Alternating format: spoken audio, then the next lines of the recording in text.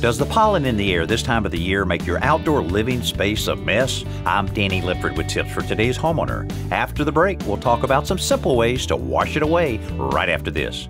Exmark mowers are crafted to work day in and day out, season after season. From zero turns to stand-ons, walk-behinds, and push mowers, Exmark's legendary lineup of mowers were built for durability, reliability, and comfort to get you on and off the lawn in less time, so you can get back to the things that matter most. And because it's an Exmark, you always get that legendary cut quality that landscape professionals count on. It's no wonder why Exmark is the official mower of the backyard life. Visit exmark.com today to find your local dealer. Every spring, the hood of my truck turns yellow for several weeks because the pollen in the air is so thick. Now that's no fun for folks with hay fever and allergies, but it also makes a mess of porches, patios, and decks.